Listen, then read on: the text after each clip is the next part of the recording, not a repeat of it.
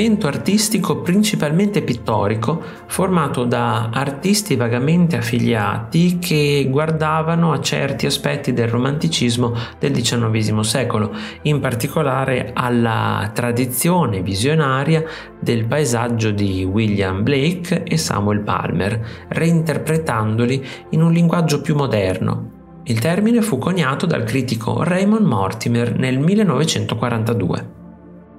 Tra i pittori e gli artisti grafici rappresentativi del movimento ci furono John Minton, John Piper e Graham Sutherland, che lavorarono tutti all'interno della tradizione paesaggistica considerata come prettamente nazionale, proiettando un'immagine romantica della campagna nel periodo in cui si trovava sotto la minaccia della Germania nazista. Altri artisti la cui opera è stata qualificata come neoromantica furono il poeta Dylan Thomas, il regista Michael Powell e fotografi quali Bill Brandt e Edwin Smith.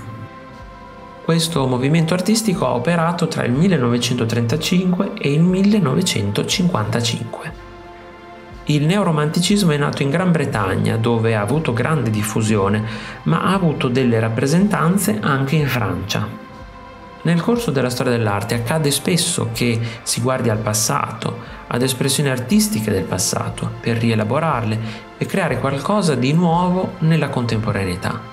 È successo per il neoclassicismo, per il neoespressionismo e per altri movimenti che mettono il prefisso neo davanti al proprio nome.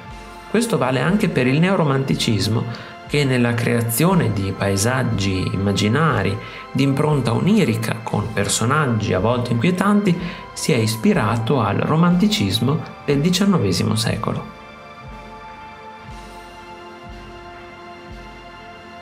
Se ti è piaciuto il video, iscriviti al canale, lascia like e condividilo con i tuoi amici.